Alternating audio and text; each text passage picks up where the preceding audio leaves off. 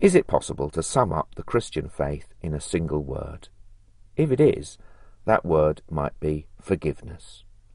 The Bible, in all its different books encompassing a huge sweep of history, tells a story of how human beings, left to their own devices, get things wrong. Adam and Eve disobey God's instructions. Cain kills his brother Abel, and so on.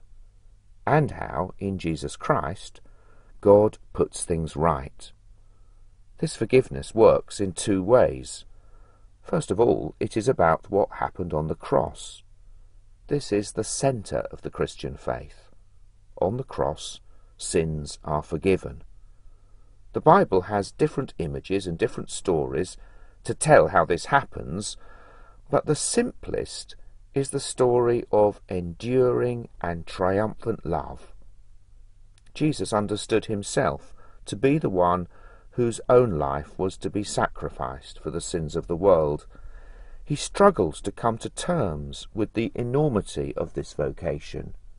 On the night before he dies, he pleads with God that there might be another way.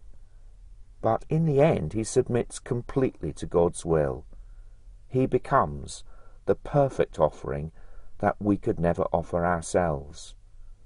And because his purpose is to restore that right relationship with God that sin destroys, he goes to the cross, forgiving the very soldiers who nail him there, and promising the thief beside him that paradise awaits.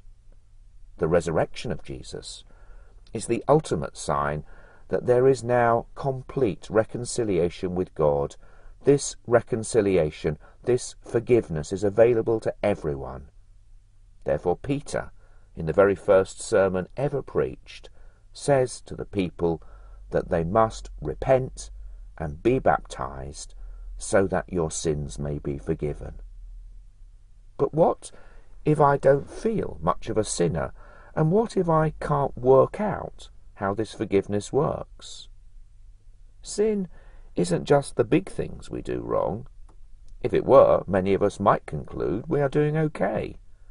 Sin is just as much what we fail to do, the good things left undone, as much as the selfish things we did do. And sometimes all of us lie in bed at night regretting missed opportunities for good or harsh words spoken. We all fall short of our own standards, let alone the standards of God. That is sin. And no, you can't reduce God's forgiveness to an easy formula. God comes to us as a person, not a statement. We need to know this person and enter into the story of his life. Then we can find ourselves like those first disciples, like those first listeners to the first sermon, faced with a question.